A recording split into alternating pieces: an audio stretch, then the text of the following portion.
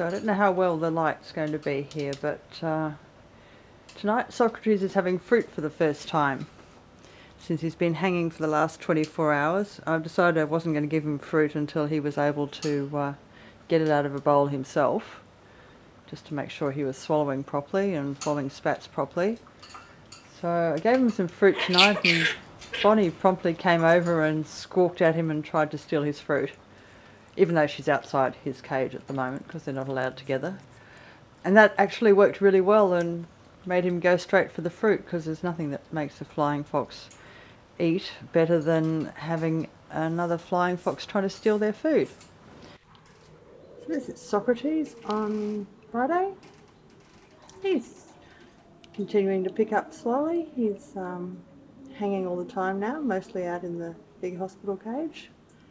And he's eating fruit. He's just enjoying some grapes and rockmelon there. He had a go at some apple, but he thought that was a bit too hard.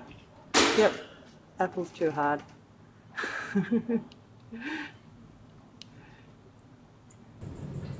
So Socrates is out getting some sun this morning, and he seems to be enjoying it. He's not objecting. Hey? Hello. Can you come round and say hello? Hello. Hello, handsome. Hey.